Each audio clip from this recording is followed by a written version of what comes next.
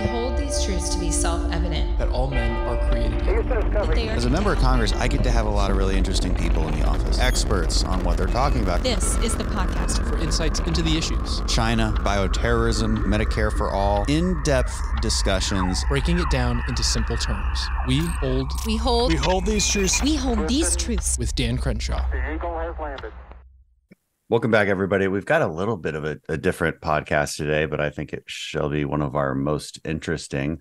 If you're an observer of Congress or politics in general, you probably often think that someone of the opposing political party, or maybe even your own party, is possessed by the devil. I mean, just based on their behavior and the things they say and the things they believe. Of course, they are not actually possessed, and they do not actually need an exorcism. They're just deeply confused about the facts.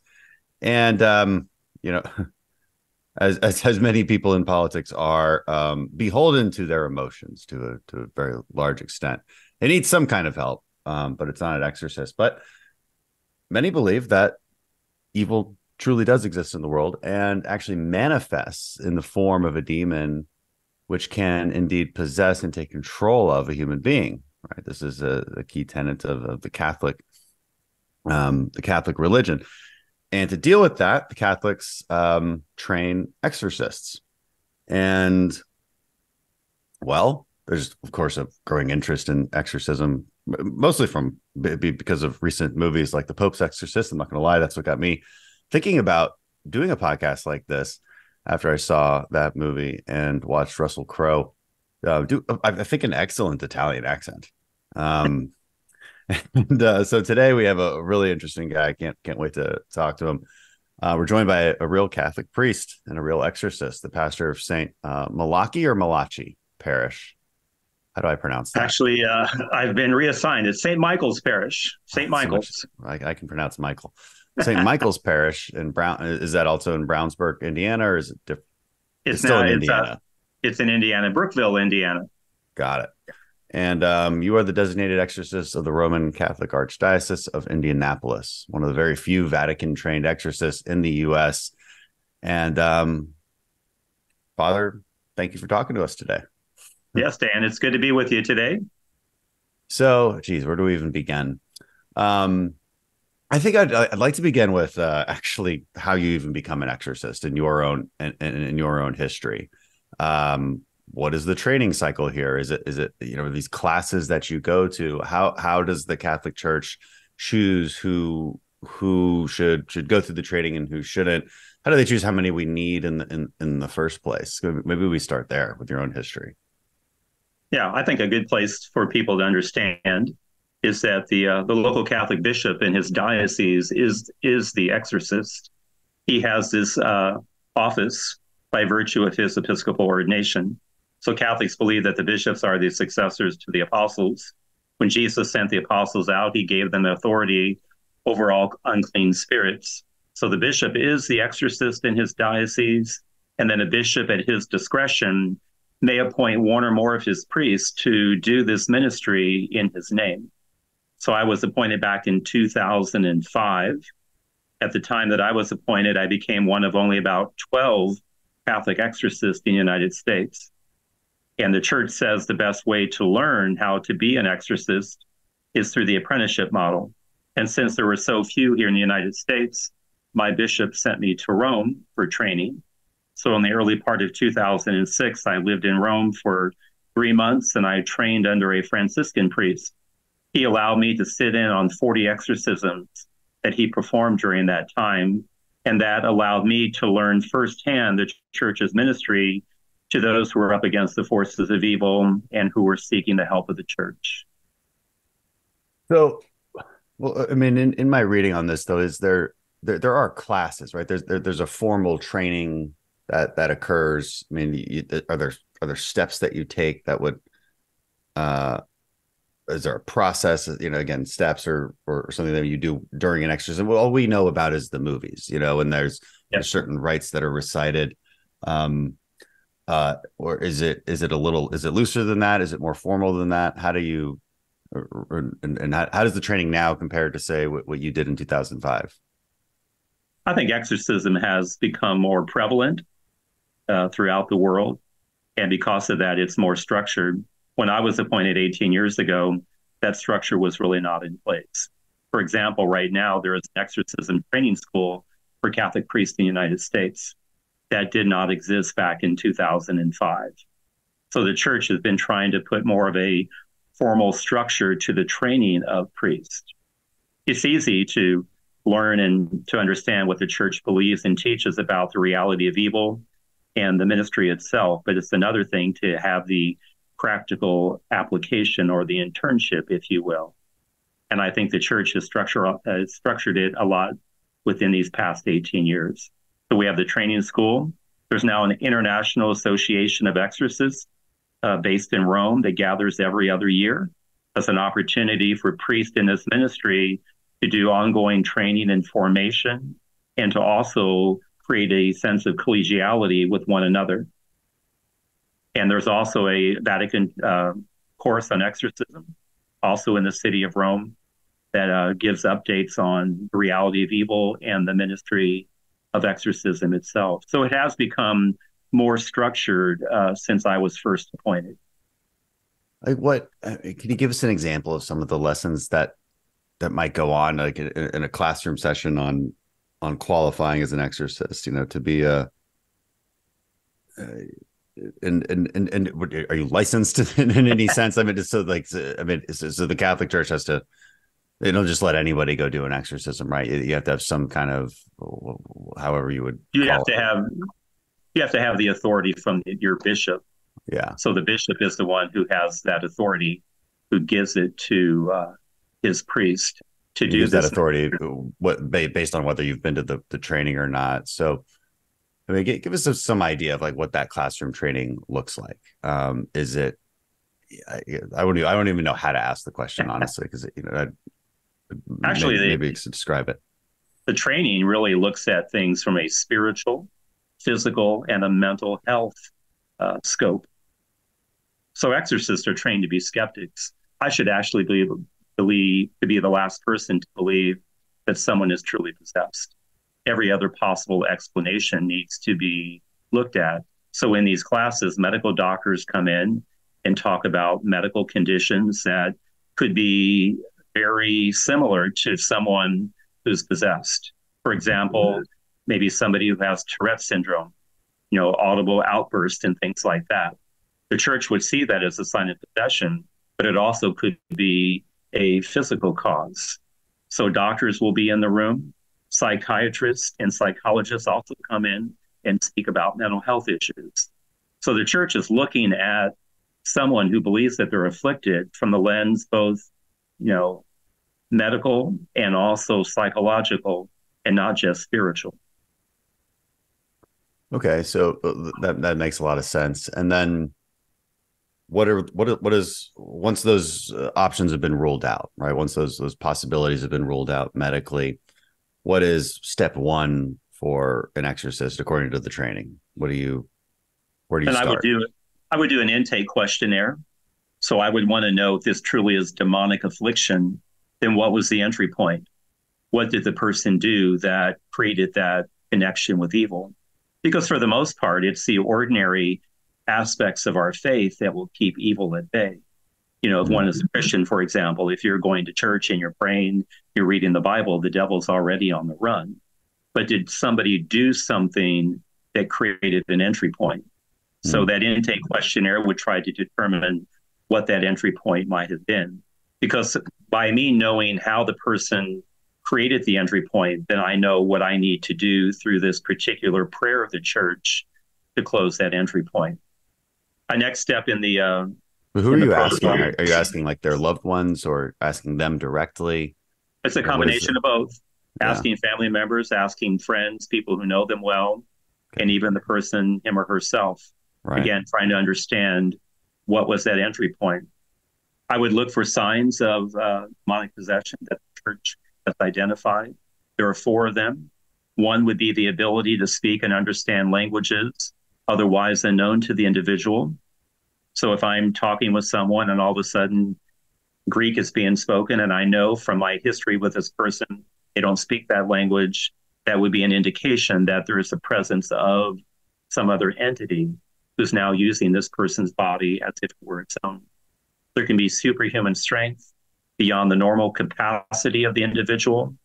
There can be elevated perception, meaning I'm hearing things that I know that this person otherwise should not know. Mm-hmm. And then one that perhaps people are very familiar with would be a very negative reaction to anything of a sacred nature, such as being in a chapel or being in a church, having the Bible read in front of them, being blessed with holy water, and being shown a crucifix. So all of these could be signs of a demonic presence. And okay, so that's the analysis part. And then how do you actually, what's step one of actually conducting the exorcism? So because at this point, okay, so you've ruled out medical conditions, you've ruled out mental health issues, you've identified an entry point, and you've identified the signs. And so now it's time to get to work. What's step 1, 2, and 3? And first of all, it's important to note too that the person has to have the desire not to have the evil gone, but they have to be willing to invite God into their life. If someone's possessed, we could say that they're living in the realm of the devil. But they have to not just want to get out of that realm, they have to want to grow in faith and holiness and virtue. And there's a lot of people today that contact me. And I will say, because I'm publicly known, I get about 3,500 requests a year for people who believe they're up against the devil and are seeking help from the church. And it's not just Catholics that turn to the church. There are people from other Christian faith traditions, other world religions, people with no faith background whatsoever. But there does have to be that desire to have some type of a relationship with God in their life. Because ultimately, and how do you assess that? I mean, I guess, but them simply saying it, I guess, would be enough. I mean, what if, again, most of us, all we can go off of is what we see in the movies. And in the movies, they sort of they sort of transition between almost like multiple personalities. The real person comes out and screams, "Help me!" And then then the devil takes him back again. And it's usually somebody who's pretty innocent. So, at least in Hollywood exorcisms, at least it's rarely, you rarely see this sort of entry point. And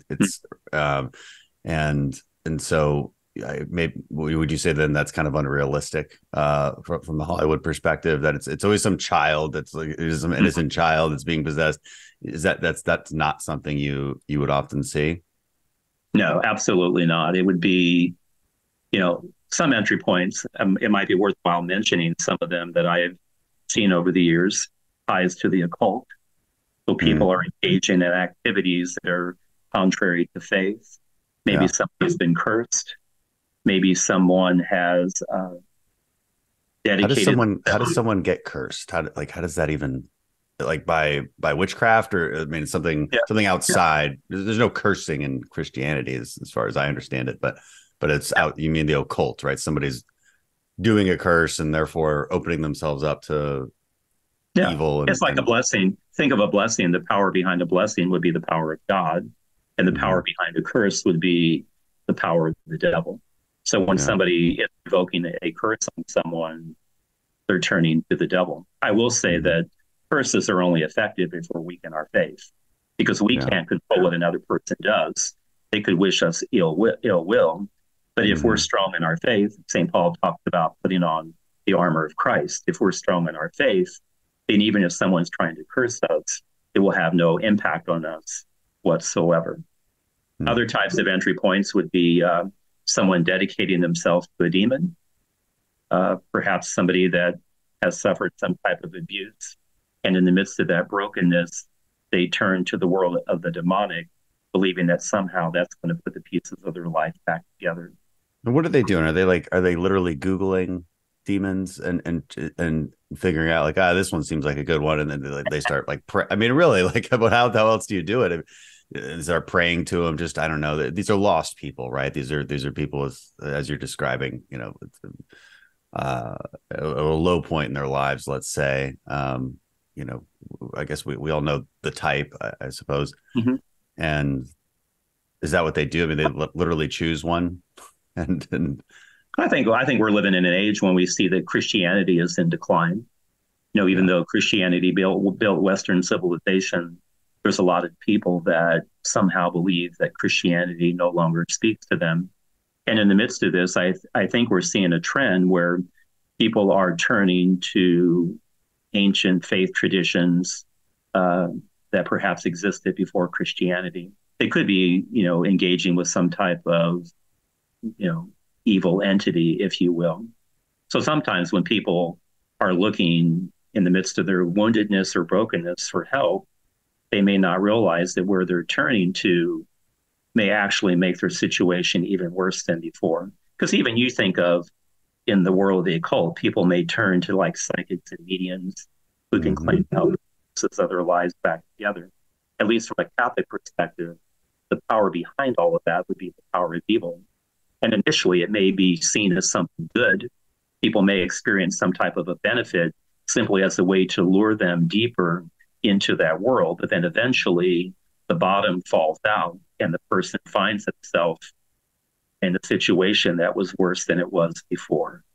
What do you think of people who claim they can hear the dead? They're not trying to necessarily. They're not even looking for it. I've met some people like that, and I don't know whether I believe them or not. But they're certainly not looking for it. They're not worshiping anything. They're just like.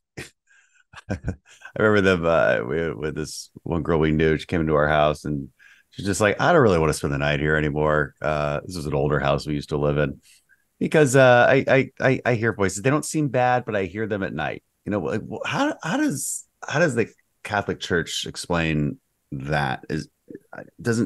She wasn't opening herself up to anything really. It seemed it was just very matter of fact. Yeah, I think the question might be, where is the source of the information coming from? Because even in the Catholic tradition, there are people that are called mystics.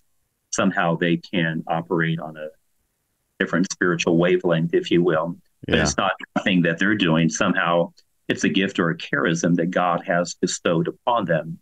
And perhaps a good way of understanding it would be, is the person a man of God or a woman of God? So it's really not what they're doing or any power that they're claiming for themselves. They recognize that it is a gift or a charism that God has given to them. Yeah. A good analogy would be in the Old Testament, if people are familiar with the story, when Moses goes before Pharaoh and says, let my people go, the staff in Moses' hand turns into a serpent. But then Pharaoh's magicians are able to do the exact same thing. So what separates the magicians from Moses? Well, and the answer would be Moses is a man of God. And what he's doing is through the power of God. But the magicians would be relying on the power of evil. So people who claim to have a gift or a charism, being able to, hear the dead and that type of thing. Again, I think it would be a question of that ability. Is it being directed back to God, who's the one who's permitting it to happen? Or would it be attributed to some type of evil? Interesting. Either way, it was unsettling because it was my house.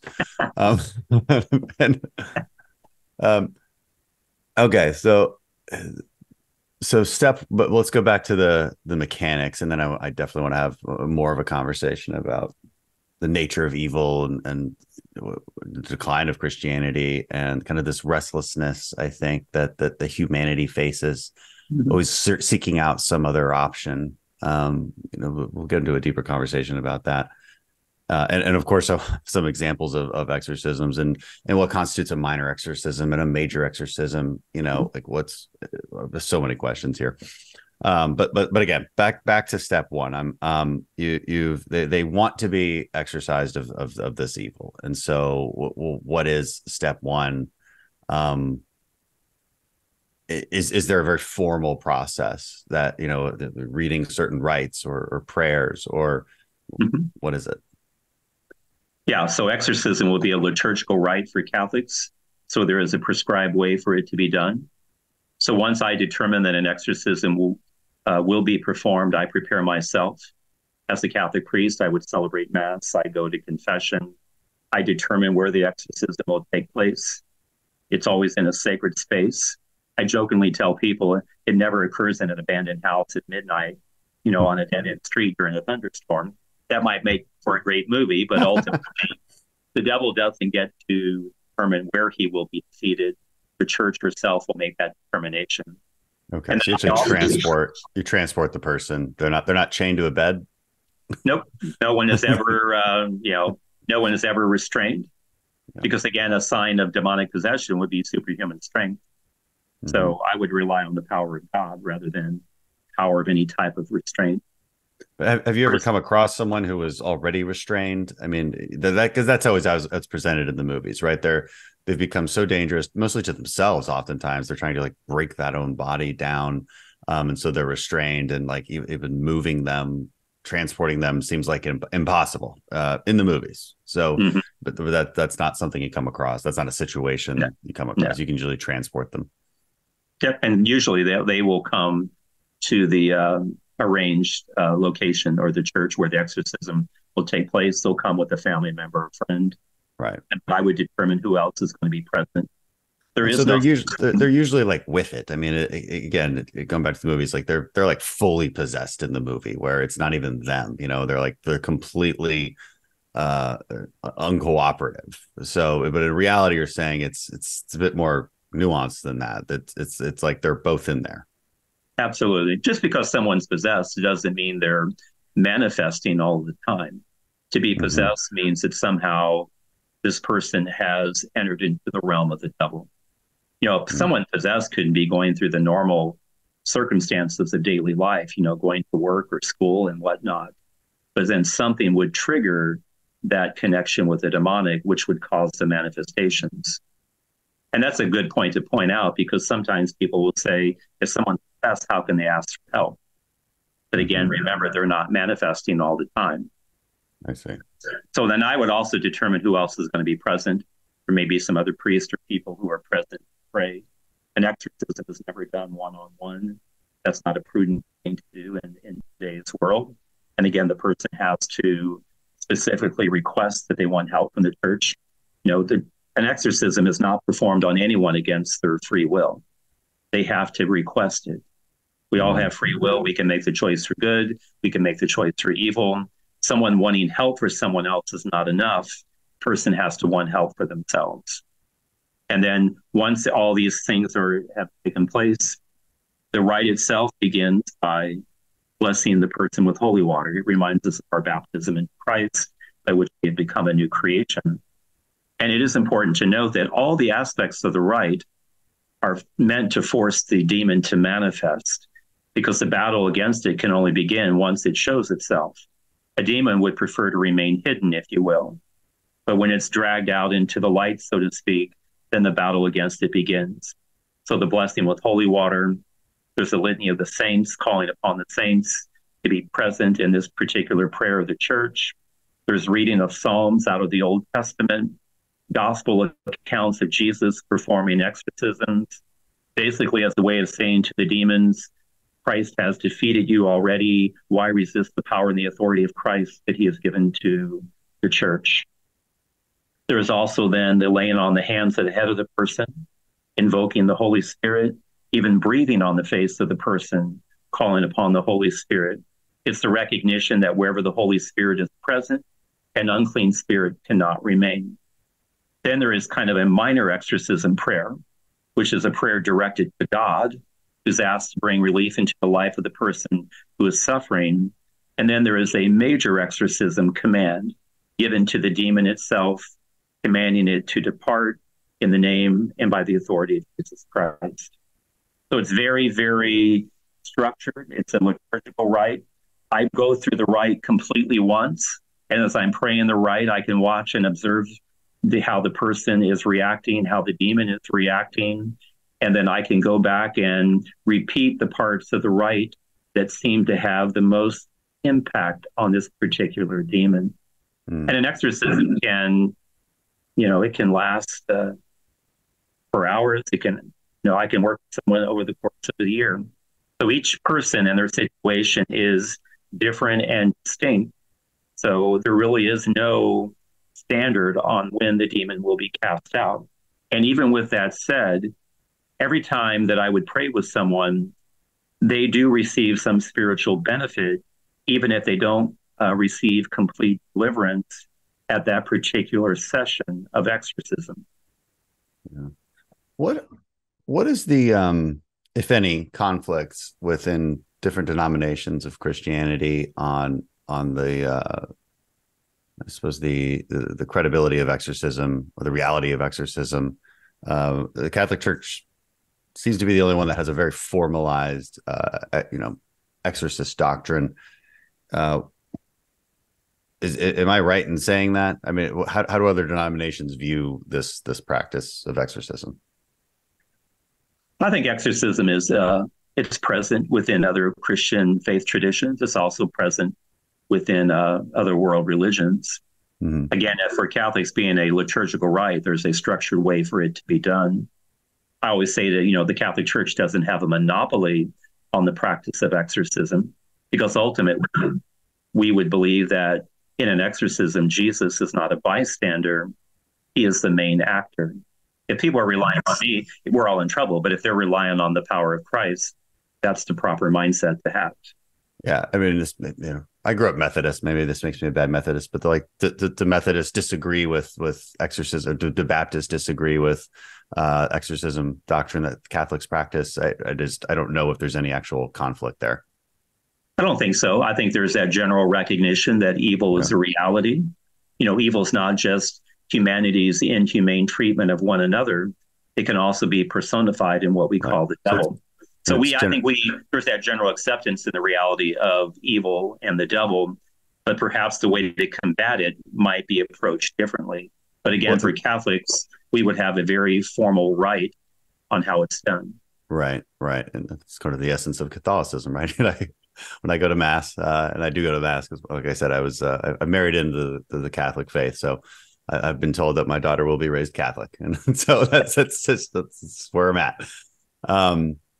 It's quite different from my upbringing. Because I think in other faith traditions, it may just be more impromptu. It is. If somebody's talking with their local pastor and there's a demonic manifestation, the pastor right then and there may simply begin praying over that person. Right.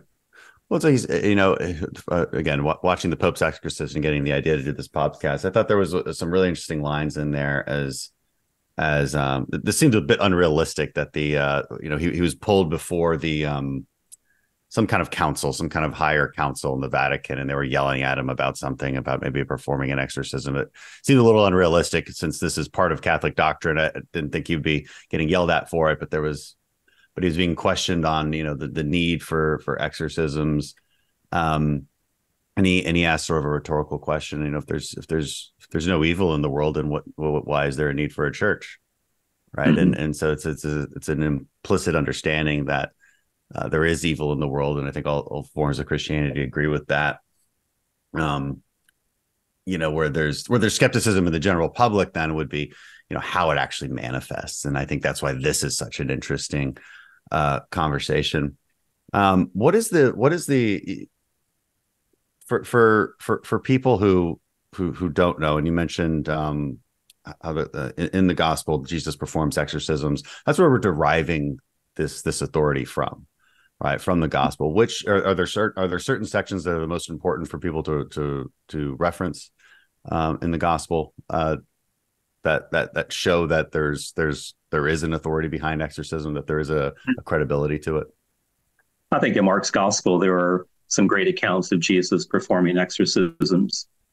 And it's important to note that Jesus even makes the distinction between casting out demons and healing the sick. Because a lot of times people that don't believe in exorcism or that evil is personified in what we call the devil would say that Jesus was just playing up to the belief of the day, that Jesus knew these people weren't possessed, but because that was their mindset, he was just kind of going along with it. But I think that's kind of reading a lot into sacred scripture, because again, Jesus makes the clear distinction between when he sends his disciples out with the authority to cast out demons and then the power to heal. So Jesus is making the distinction between physical illness and somebody who has been attacked spiritually by a demon, then the church continues to make that distinction today. Okay, so let's get to some interesting parts here. The part I think the audience is really waiting for. What's your you started in 2005 on this journey. What was your first, and you said your initial apprenticeship in the Vatican, within the span of 3 months, you were part of 40 exorcisms, if I heard you right back then. So that's a lot. And is that all within Europe? Is that within Italy? Is that within a local area?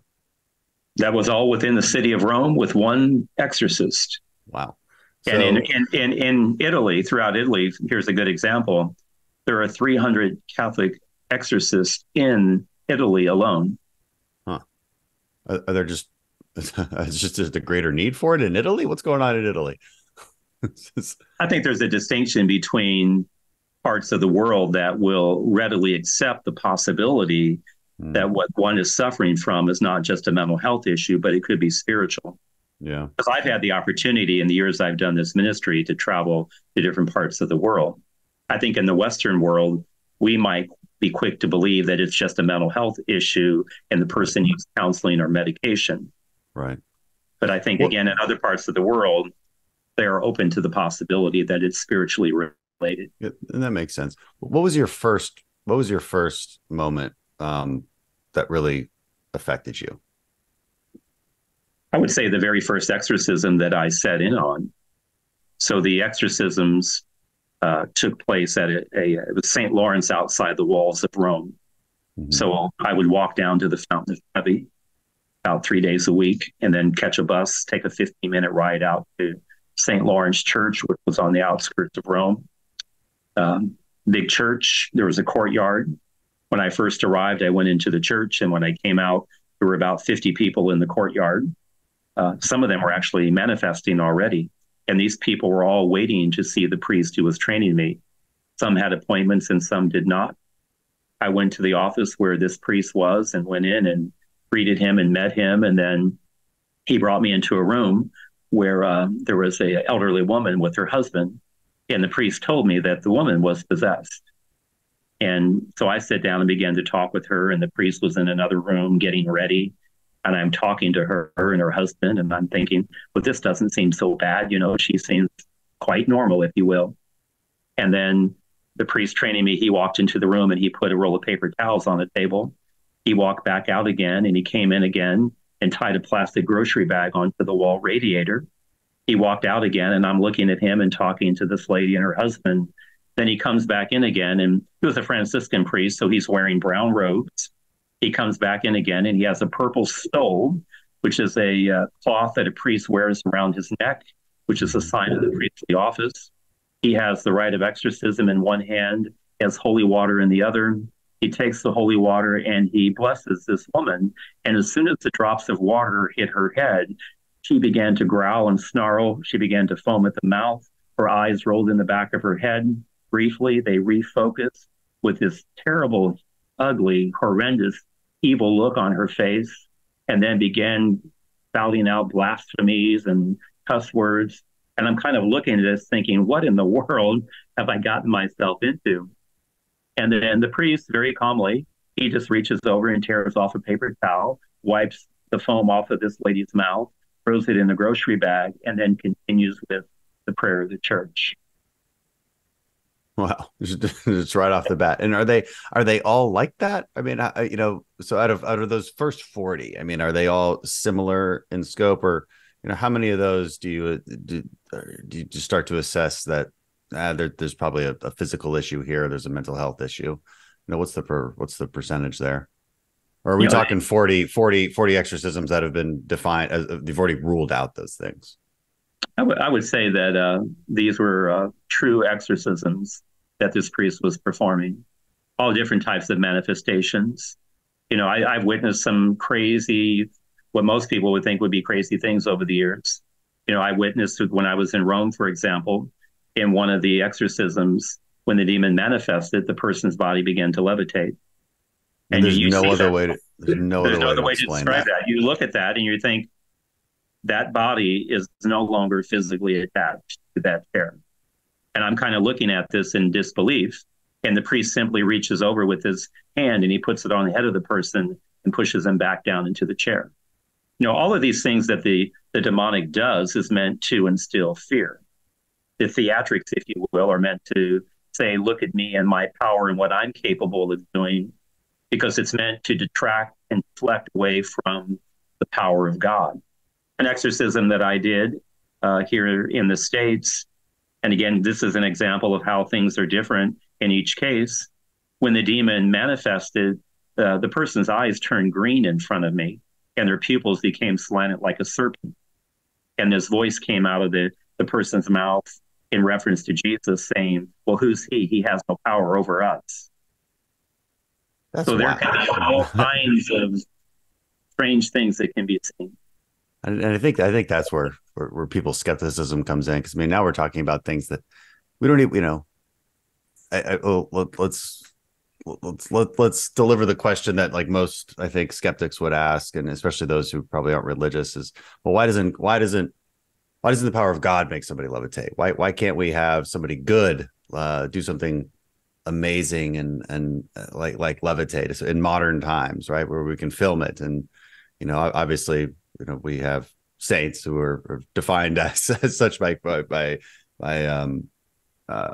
committing miracles, and maybe extraordinary superpowers are part of that, but you never see anything like it in modern times. And yet this random demon can make somebody levitate, and there's no other way to explain it. I mean, how high? I have like really specific questions about that one. I mean, how like 6 inches, a foot, 2 feet? I mean, and there's no way they were kind of like, in the heat of battle there, that you didn't see him kind of stand on their tiptoes or push themselves up. I mean, the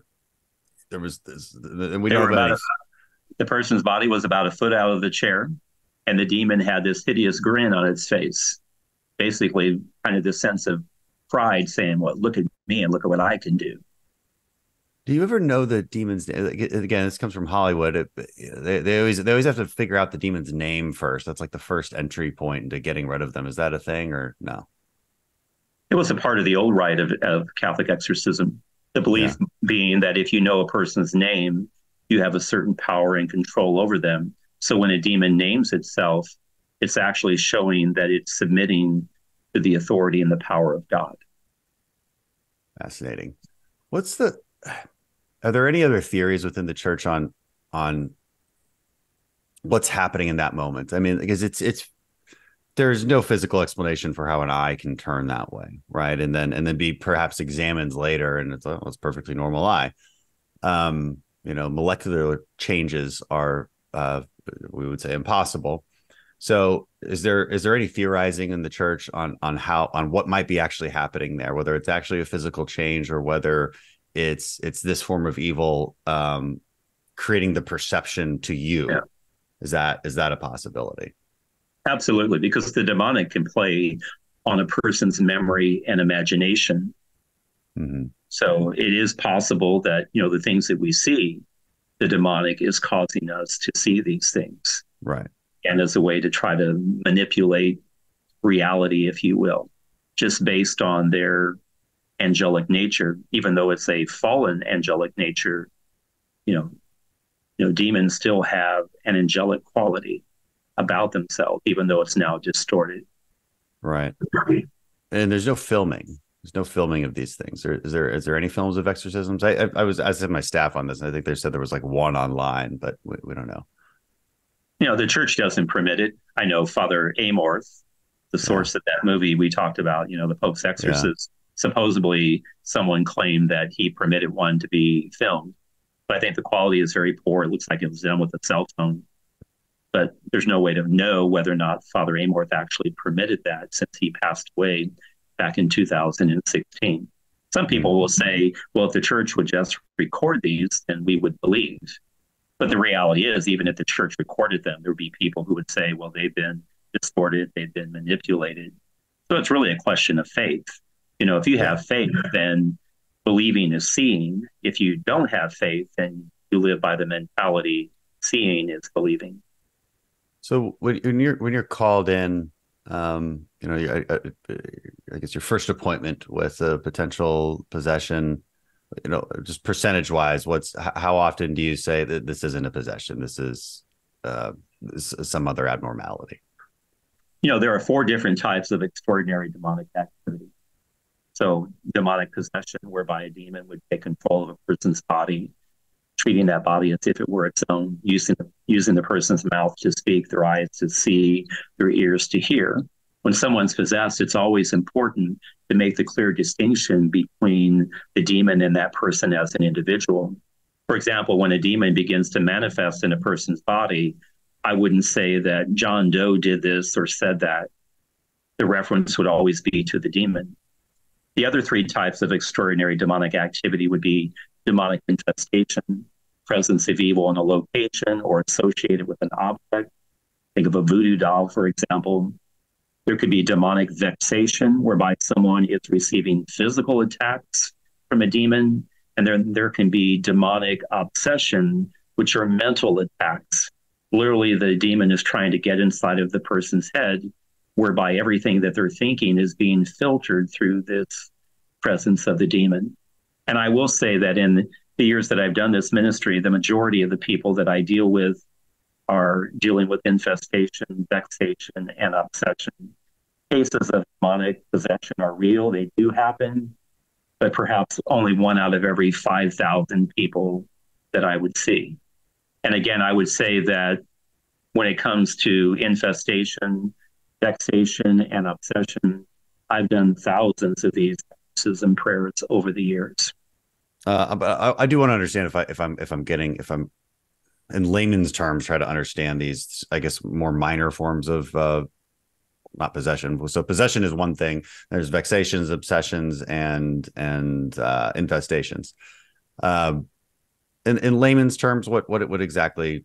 How would we describe these three things? It kind of sounds to me as if it's like, okay, you're a teenager and you're using a Ouija board too much, right? That's against the Catholic Church beliefs. You should not use a Ouija board.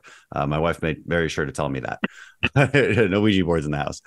Because it's like I assume the Catholic Church had to take like an extreme stance on, not an extreme, but a very public stance on that, because they're so prevalent. Because you can go buy one at a toy store and it's, kids think it's fun. But as you've said before, this is sort of these things, while seemingly innocent, can become entryways for evil. And so is it really as minor as that sometimes? Is it bad behavior? Really, that's kind of warranting that intervention. Is so sort of just what in reality is, we're calling it an exorcism, but in reality it's just it's a priest having a spiritual intervention. It's prayers. It's just hey, let's just come a little closer to God. I think in layman's terms, is that what we're talking about? Yeah, and that's the best way to look at an exorcism, is that it's a particular prayer. So exorcism is a prayer. It's meant to bring relief and healing into the life of someone who is suffering. Mm-hmm. So like demonic infestation, somebody can invite evil in either directly or indirectly. Directly when they know they're doing something that is contrary to the faith, but they choose to do it anyway. Basically, the mentality, I don't care what God wants, I'm going to do whatever I want to do. And then indirectly, when they're doing something, perhaps they believe is fun and entertaining, but they don't fully grasp what they may be getting themselves into. So you referenced like a Ouija board, for example. Mm-hmm. And I certainly don't believe that if somebody used a Ouija board once, that somehow they're going to, be possessed or create a connection with the demonic. But I think something like a Ouija board could be like an entry level. People get pulled into that world of magic and witchcraft and the occult. And then they have that slippery slope where they start to get involved in other things. And then ultimately they find themselves really far away from God. Yeah. What are some of what's your scare? I mean, I think you maybe mentioned a couple of them, but what's your most frightening moment with someone during an exorcism? Or was it these times when their eyes turn green and they levitated? That seems pretty frightening. I'm not sure I would. I bet that image sticks in your mind. Are there any others that you want to share? Oh, absolutely. I would say early on that maybe fear was more prevalent, but after 18 years of doing the ministry, all of these theatrics and things that the devil is doing don't really faze me in the least, because I know that the power of God is greater than the power of evil. over the years, I've seen, so I mentioned levitation, eyes turning green. I had a person, when the demon manifested, bit the person's lip and started bleeding, and then took the hand in the blood and then drew a pentagram on the wall in the room. I've had demons, when they manifest, they'll grab the crucifix out of my hand and throw it and smash it against the wall. There's been times when the demon manifests and the person will drop to the ground and slither like a snake across the floor. There can be the temperature in the room can drop and become much colder. There's these strong authoritative voices coming out because the demon wants to try to convince me that it's in charge and not me or the power of God that is present in this ritual of the church. Eyes rolled in the back of the head, bodily contortions, you name it. All of these I've seen over the years. Have the bodily contortions, because again, being the skeptic would say, okay, what if that's just somebody who has seen the movies, and I guess is it there's obviously something going on with them, and it's a cry for attention in some ways, and so they've seen the movies and they speak that way, they act that way. It's what's really convincing, I think, is the things that they can possibly do. In the movies, the bodily contortions often end up in broken bones and like really serious things that like even a mentally ill person can do to themselves. Have you ever seen something like that? I would say that's why the church acts in a very methodical way. There is no such thing as an emergency exorcism. Usually by the time somebody reaches me, they're telling me they're possessed and they need an exorcism. But I have to come to that conclusion on my own. Mm. It rules out that sense of deception. Maybe somebody, due to a mental illness, is trying to replicate the signs of being possessed. There may be some to make a mockery of the church. Mm. Again, that's why the church moves in a very methodical way. And I would want to come to know something about the person, and even the person needs to have a physical examination by their family doctor. They need to have some type of a psychiatric evaluation. Right. And again, so you go through those every time. Yeah, absolutely. And sometimes people will say, well, you're requiring a psychiatric evaluation, which means you don't believe me. But the reality is, if somebody is dealing with demonic, they need to be in a good place mentally. So even if it is demonic, having the evaluation may help to take, the edge off. The person is no longer in a crisis mentality. Somebody calls me in the middle of the night and they say they're possessed, the first thing I would tell them to do would be to go to the local emergency room at the local hospital. Mm-hmm. Because again, that sense of manic needs to be brought down so that I could have a conversation with the person, and then to weigh in and give my own opinion on what I believe that the person is actually experiencing. So when in your region, in the Indianapolis region, I mean, what's your relationship like with local healthcare providers? I mean, I assume you have one, right? Because maybe people come to you and you refer them to certain doctors. And is there ever conflict there? The doctors say, look, let us treat them.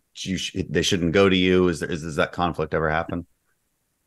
I mean, there always is that, especially within the mental health field. Yeah. Because I think a lot of people within that field may reject the possibility that a person may be dealing with the demonic. And that's okay. Mm-hmm. I'm okay with people seeing these people, because again, I don't want just people who agree with me. Most people think that because I'm the exorcist, that I'm going to believe that it's demonic. But again, as I said earlier, the church would cause greater harm if it labels a person as being possessed, and that label prevents the person from getting the true help that they need. Normally, I would tell a person to go and see their own family doctor, because that doctor already has a history of this person's medical background. And then if they don't have a mental health professional, then there are psychiatrists that I know that I could refer them to. But again, I'm not asking the psychiatrist or the doctor, do you think this person is possessed? I'll make that determination myself. I just want the best possible information I can get And basically what I'm asking these experts is there something about this person's condition that is outside of your scope of training or understanding? Mm-hmm. How often do you see the different languages being spoken? I would say that in the people that I've dealt with, that's not been a commonality. Mm-hmm. So even though the church says that's one of the 4 possible signs of possession, that's not one that I've seen a lot. Usually the one that's more prevalent is the negative reaction to anything of a sacred nature. Mm-hmm. Because we can say that the parts of the rite of exorcism, the church is taking the aspects of our faith that the demons have rejected and literally throwing them into their faces. Yeah. You think again, like holy water, there's no power in holy water per se. It's what it represents. Namely, it reminds us of our baptism into Christ. As St. Paul in the letter to the Romans, are you unaware that we who are baptized into Christ Jesus were baptized into his death? So it's that recognition that through baptism, we have been connected to Christ. And if we're truly living out that connection, then a demon cannot attach itself to us. It doesn't have the right to do that. Well, so it always points to something greater. Even when you think of a cross or a crucifix, right? Why is a crucifix used? Because from a Christian perspective, the moment that Jesus is being crucified, the devil believes that he is won. But the moment of his perceived victory is actually the moment of his defeat. Because then the devil realizes that everything that he was doing that was leading Jesus to the crucifixion was actually playing into God's plan. So when the priest holds up the crucifix, he's basically saying, you have been defeated before, you will be defeated again. Do not resist in the power and the authority of Christ. You said not often do you see the different languages, but does that mean you've seen it once, twice? Have you ever seen it?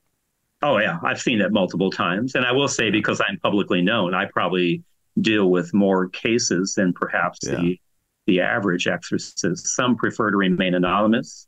Yeah. But when my bishop appointed me, he gave me permission to be public as a way to help educate people about what the church actually believes and teaches, because there is a lot of misinformation out there, whether it's on the internet, whether it's how it's portrayed in the movies. So it's an opportunity for the church herself to educate people about what it is that we actually believe about the reality of evil and the devil. And so, and in these cases where they speak in a different language, there's just no way they could possibly know the language. And it's just like what languages, what would they usually speak? Greek and Latin, like these older? Yep, Greek and Latin. And even though I may not be as fluent in those languages, when you hear them, you can recognize what the language is. Yeah. And you can kind of recognize if somebody's being fluent in it or not too. Yeah. I had a case one time when a demon began to chant, and it was no recognizable language to me. And, this person was possessed by 2 different demons. And so when I commanded the demon to tell me what it was saying, the demon told me that it was glorifying the higher demon that was possessing this person as a way to show honor and glory to this higher ranking demon. And it was kind of doing so in its own language, if you will. So that opens up like a whole bunch of new questions. Like, what is demon world like? I mean, is there, I've never read anything from the church that sort of describes like, what is a demon hierarchy? How do they behave? Like, what are they, you know what I mean? Like as a SEAL, right? Like we analyze the enemy's structure and organizational structure, their habits, etc. Like how the true must be same of good and evil, right? The church and the anti-church, whatever you call it. How do we describe? What do we know about demonic organizations and their hierarchies and who they are, how many there are, what their names are, etc.? Yeah, I think some of the names of the demons are mentioned in the Bible. A good question might be, where did the demons come from? From a Catholic perspective, we would say it's referenced in the book of Revelation, where it talks about how Lucifer's tail swept 1/3 of the stars out of the sky. So when Lucifer chose to rebel against God, his choice to go against God reverberated through all the choirs of angels And again, Catholics would say there are 9 choirs of angels. So when these angels fell, they fell from all 9 ranks. So just as much as there is a hierarchy in the angelic world, there is a hierarchy in the demonic world. And certainly at the top of that hierarchy would be Satan himself. And then there are higher and lower ranking demons. Some of the names mentioned in the Bible, we would see, names like Asmodeus, Beelzebul, for example, Abaddon, a Leviathan. So there are examples of some of them mentioned throughout Scripture. Yeah, it's fascinating. Speaking of, we talk about good and evil and how evil manifests. Let's take another kind of pop culture reference. The recent Netflix series, Dahmer, Jeffrey Dahmer. You look at the history of this person. I mean, you kind of, I'm not an expert on his history. And I haven't seen the whole thing, but he sort of, it shows how he develops into this monster that he becomes. How do Catholics view somebody like that? Let's not use him as an exact example, but just somebody like that who's doing things that are just so beyond the scope of good. I mean, just so beyond evil. Are they possessed? Are they just so mentally ill? Do we have an explanation without being able to actually speak to the person? Can you just not assess it? I mean, there's people who do such terrible things in this world. Again, that just go beyond like criminality, that go beyond just, falling away from God for a moment. Even if that's just joining gangs. I mean, there's some things that are just so unspeakably evil that they defy our understanding. How do you view that? As you're asking the question, it made me think of the line, sometimes people will say, the devil made me do it. And that really is not a good line, because the devil can propose that we do something, but he cannot impose. We always have free will. And ultimately, the devil would want us to unite our free will with his. Because really, from a faith perspective, what's the one thing that God does not have that God desires from us? It's our free will. To unite our free will with God and then to live our lives in a manner pleasing to God. The devil would want us to use our free will to turn away from God and then to be involved in evil. The story of Adam and Eve in the book of Genesis, the serpent didn't take the forbidden fruit and cram it down Eve's throat. He had to present it to her as something good, and so she chose it. So that's the challenge in life, is when we see horrific things in humanity. You mentioned, serial killers. Oftentimes people ask about Hitler, was he possessed? And again, we can't say that the devil is, the root cause of all of these things. He might be moving in the shadows, but ultimately we do have free will, and we have to recognize that, we have responsibility for the actions that we make. We can't simply say, well, it was the devil and it wasn't me. Because again, the devil can propose that we do something, but he cannot impose it on us. Mm-hmm. So that kind of begs a legal question, and what the church's view would be on this. I mean, I know what the law's view is on it, but you can be found, you commit a crime, right? You can be found. I'm forgetting the legal terminology, but guilty, mentally, but by reason of insanity, or by reason of insanity or whatnot.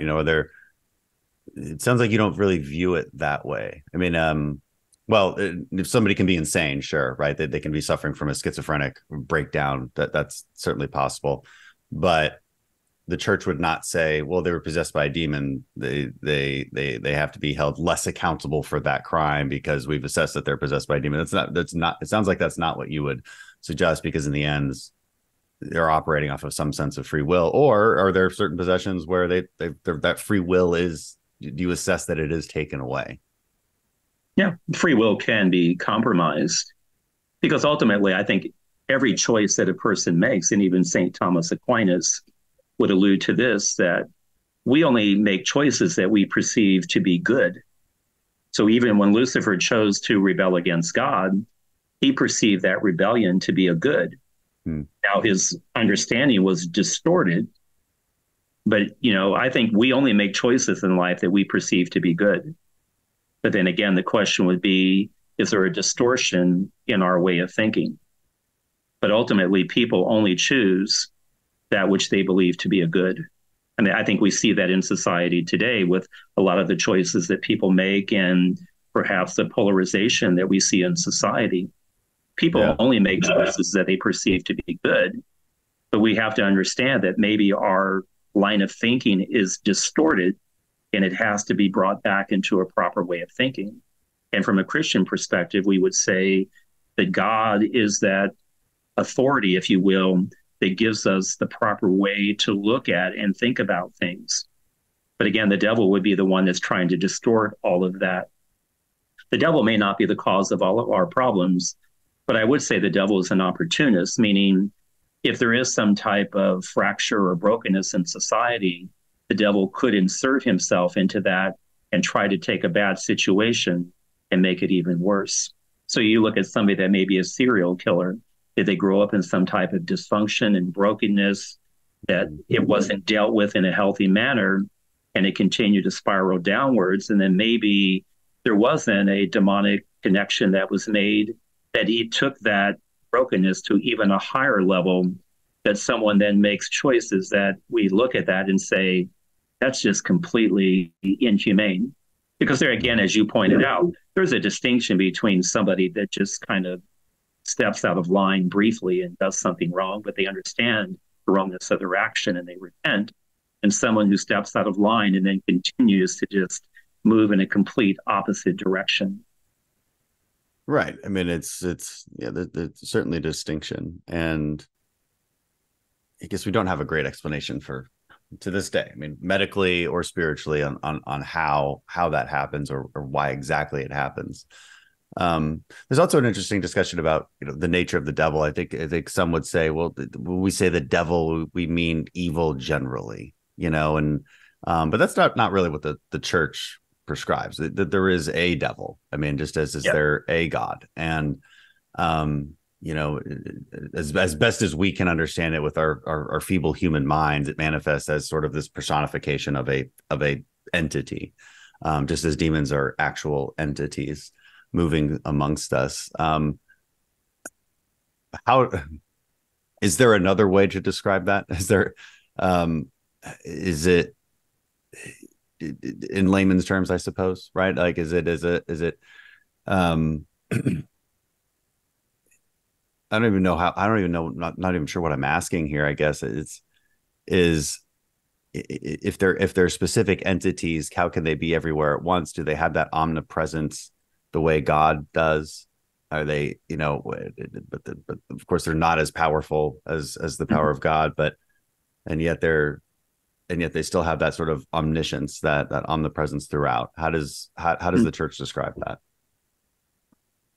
So the church would say that obviously God is the creator of all things. If you look at the first 10 words in the book of Genesis, in the beginning, God created the heavens and the earth. So what does that tell us? In the beginning, God created time. God created the heavens. God created space. God created the earth. God created matter. So God is beyond time, space, and matter as we understand it. So God is the only one that we can call supernatural. He's above nature and beyond it. And then for demons, spiritual creatures, we would say that they have intellect and will. The church would say that when angelic creatures were created, like a computer that's been downloaded with information, they don't have to learn anything. That's why a demon can speak a language that, that person didn't know. The demon doesn't have to go to school and learn how to speak Greek. It can just call it up immediately. And so, again, there's that sense of the angelic nature. But we would say that angelic creatures, good and fallen, are preternatural. They're kind of above our understanding of the natural world. So God created spiritual creatures. God created bodily creatures. Think of the animals. But then the human person is both spiritual and body in form. And then demons, what would they want us to do? Again, they would want us to unite our will with theirs in their rejection of God, so that we don't live the way that God calls us to live. we kind of like act animalistic in nature. So you think of demons, when they manifest, they're always growling and snarling, kind of behavior that we would see within animals. Mm-hmm. And I think demons do that. They're trying to distort the human image. The human person is created in the image and likeness of God. And then the demons would want to distort the goodness of the human person, believing that when they do that, indirectly, they're attacking God himself. When it comes to demonic possession, we could even ask the question, why would a demon be interested in possessing the human body? And the reason for that would be at the very core of Christian belief, namely, the greatest thing that God did for us was the incarnation. God took on human form in the person of Jesus. And because the demons, especially the devil, would want to mimic God in every possible way, the devil believes that he has his own version of the incarnation, taking on human form by possessing a human body. How do you explain what you described earlier as I think a movement away from Christianity? What do you think is behind that? Is it definitely different schools of thought here? Some churches, not the Catholic Church, but other denominations might say, like, we've got to be more open to the sort of the whims of society, right? As society changes, we have to change with it. And sometimes that means bringing like rock bands into a congregation. Sometimes, it's just like adding some flair to the to the worship session. Sometimes it means changing doctrine entirely.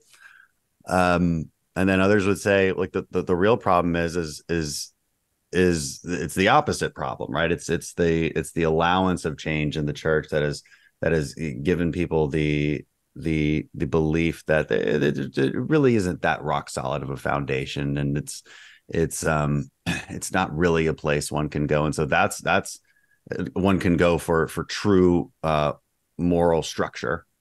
And therefore that's led to a movement away from it.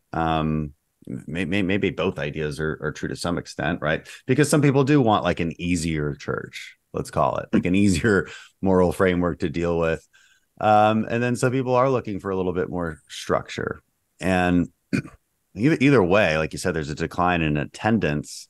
I'm not sure I have seen other data that would indicate that doesn't mean necessarily a decline in spirituality, just a decline in sort of physical attendance of a church, whether it's Catholic or otherwise.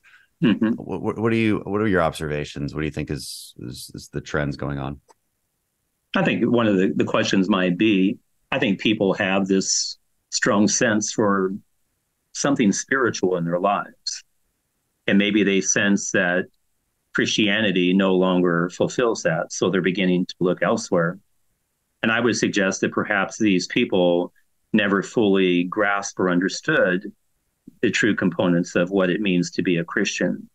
Because I think the way the church delivers the Christian message, certainly the delivery can change, but the core message itself cannot, because it comes from God. So there is something we would say that is objective truth. There is truth that comes from God that is never changing. Now, how we articulate that truth, perhaps there's different ways that we can do that.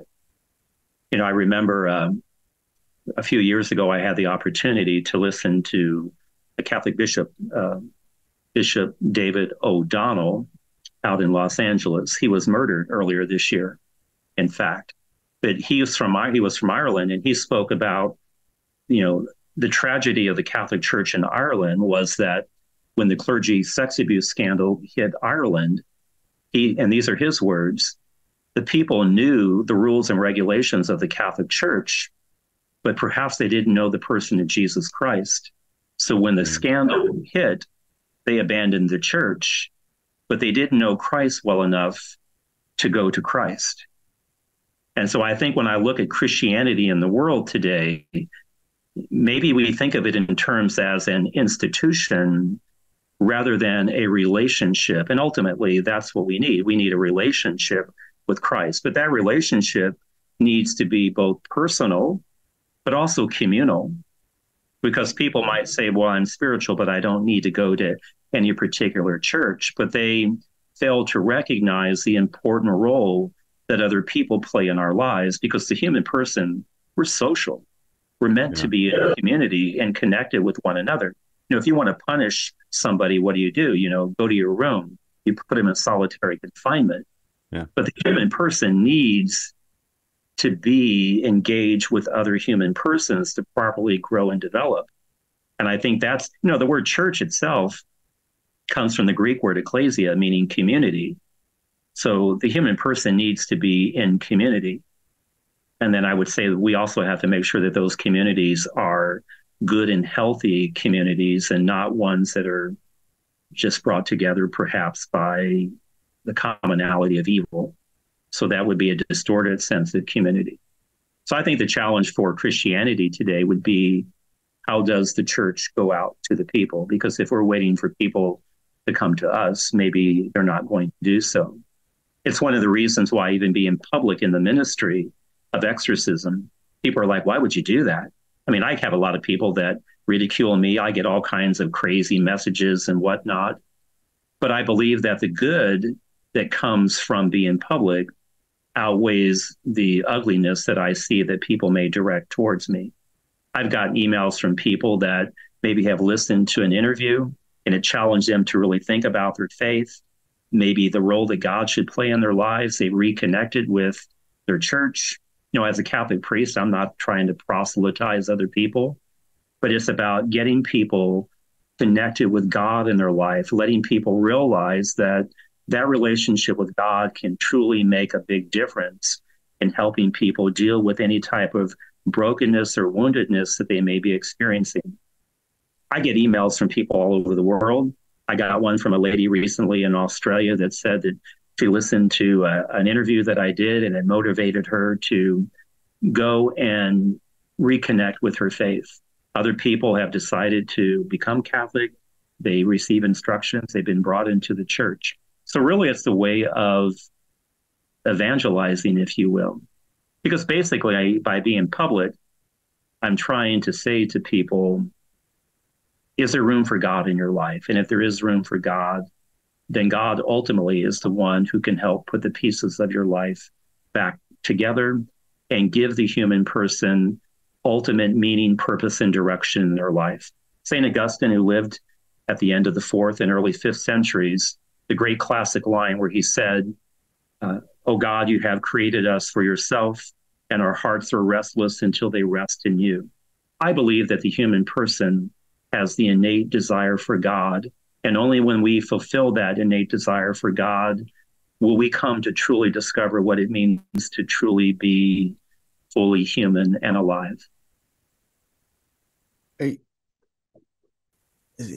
Are you seeing, I'm a child of the 90s, okay? And so it did seem to me that the obsession with the occult was kind of at a height at that point in time.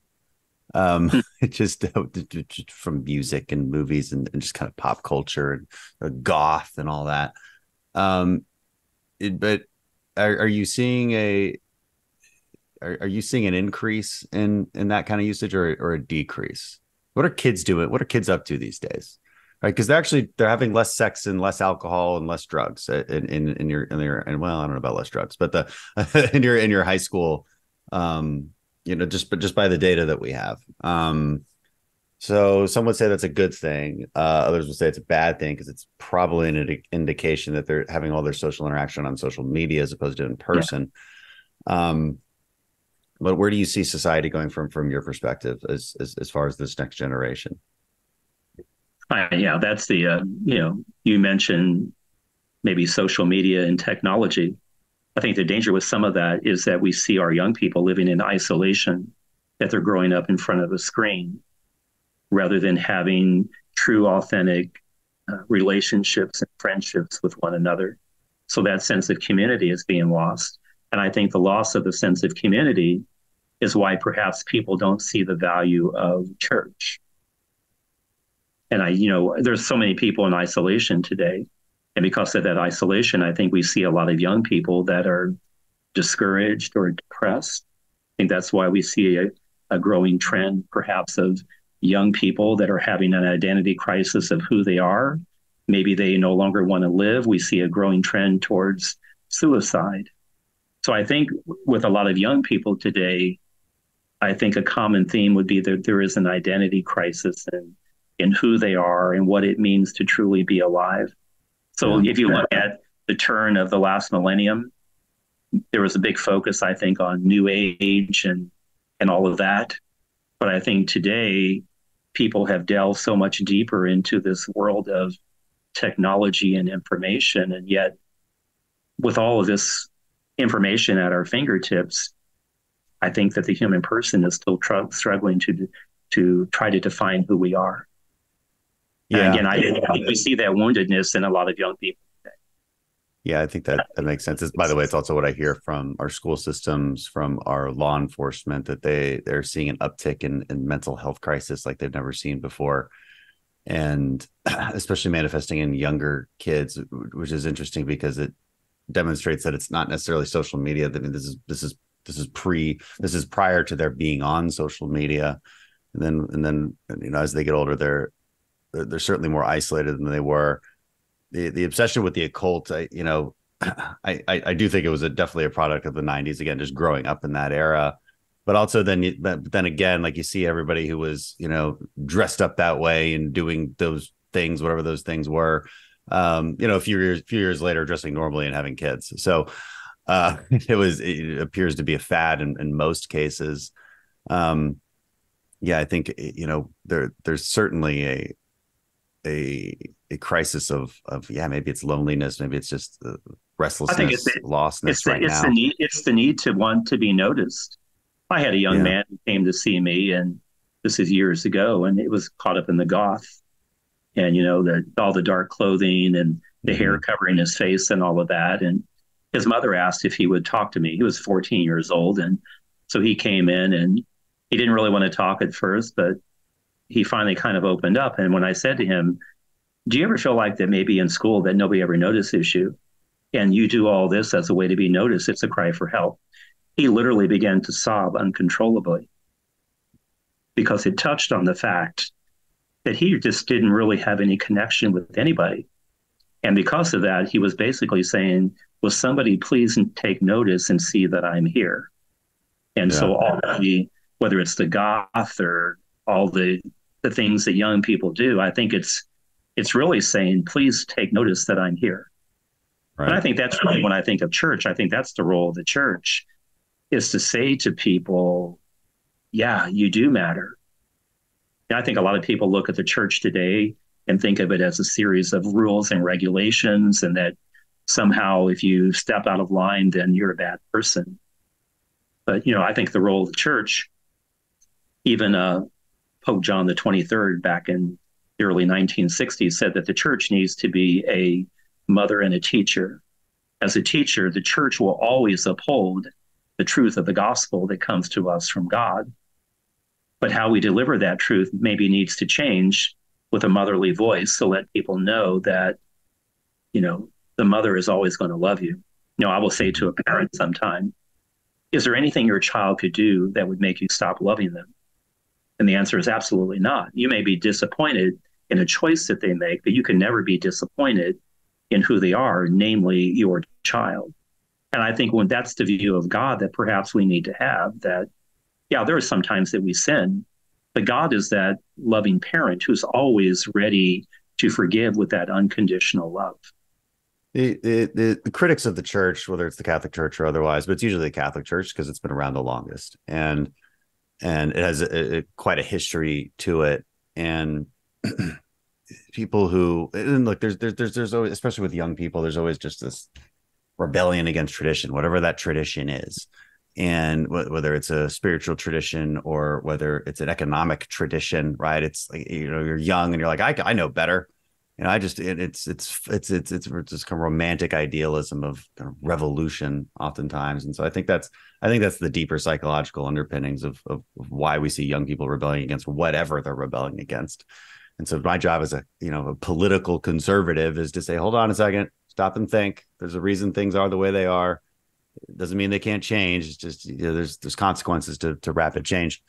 But they'll again, whether it's an economic discussion or a spiritual discussion, what they'll do is they'll attach their argument to, a specific wrongdoing of the church, whether it's like the Spanish Inquisition. I thought that the Pope's Exorcist movie had a very clever explanation for the Inquisition. It was all a possession.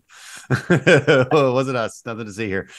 Of course, that's not true, right? It was bad people doing the wrong thing, outside the will of God, in my opinion. That's my opinion of, I think what's happened there. And I think, how do you respond to those criticisms? My response is generally, look, like you're not criticizing God in this case. You're criticizing men who veered from God, and that was wrong. And to the extent that it's maybe the best criticism of the Catholic Church is not wholly embracing that wrong, right? As St. Bishop O'Donnell had kind of alluded to.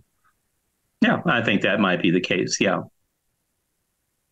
I think you're right. There's always a clear distinction between the core beliefs of the church that come from God, and then maybe the sins of those who are in the church.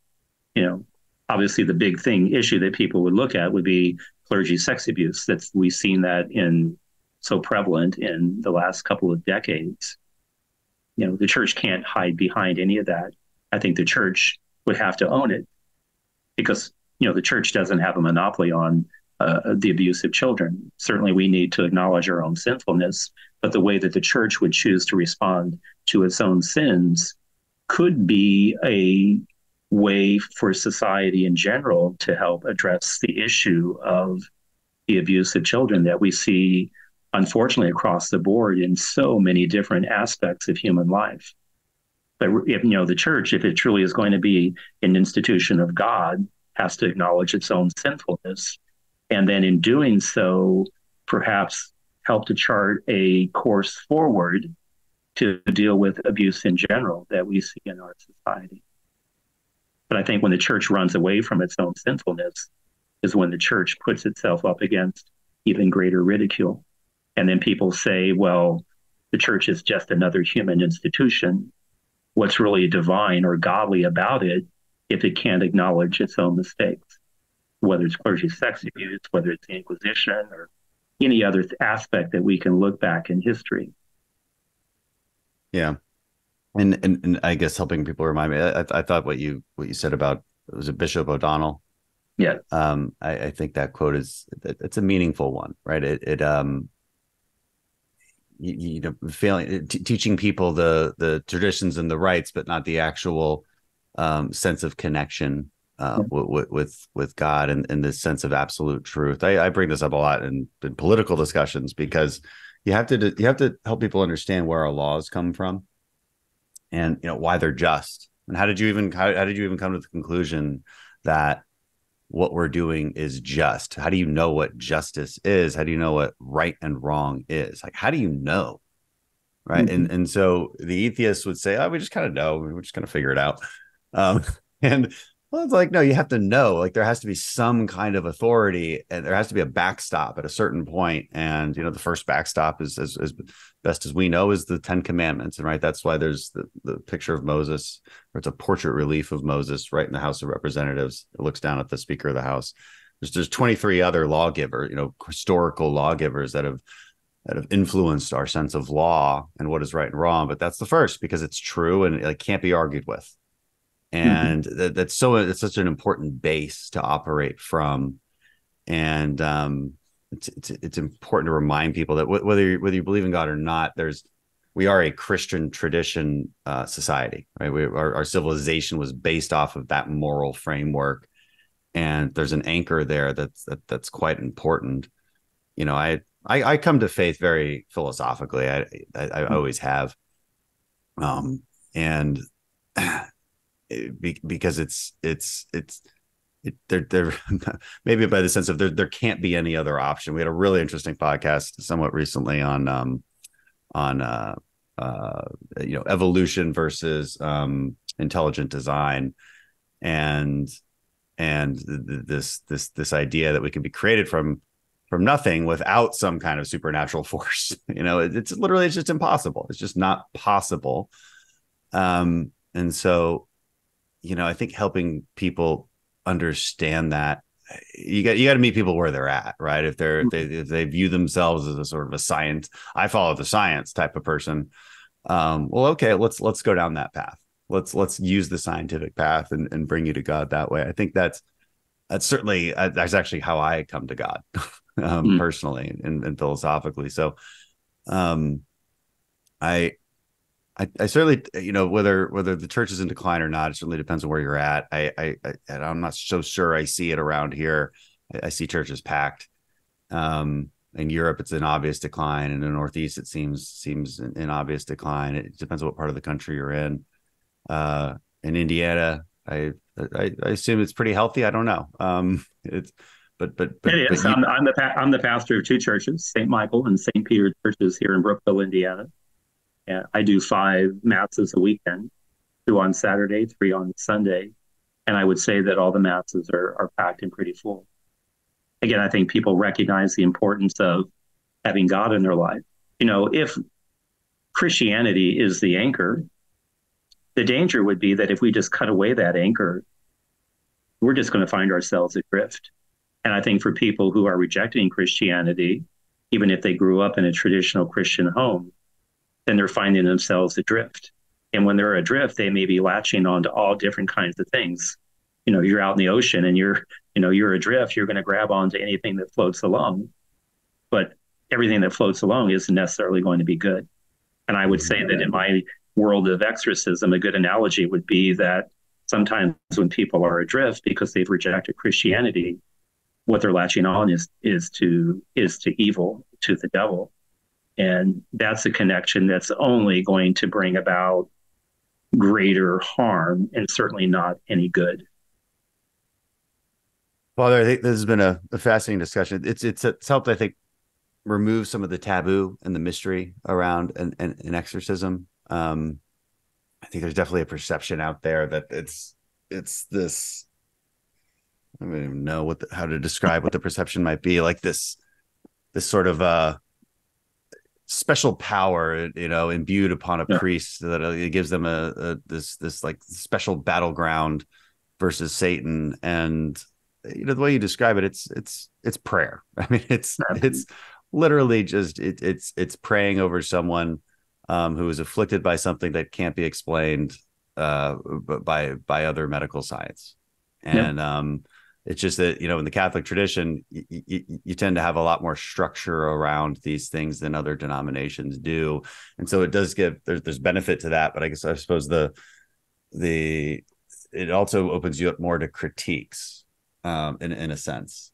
And I think it's absolutely helpful that priests like you do become more public and help us understand it. So thank you for doing that. Yeah, my pleasure. Good to be with you today. Good to be with you as well. And it's been enlightening and I think a great conversation. Thank you for doing this, Father. Yep, my pleasure.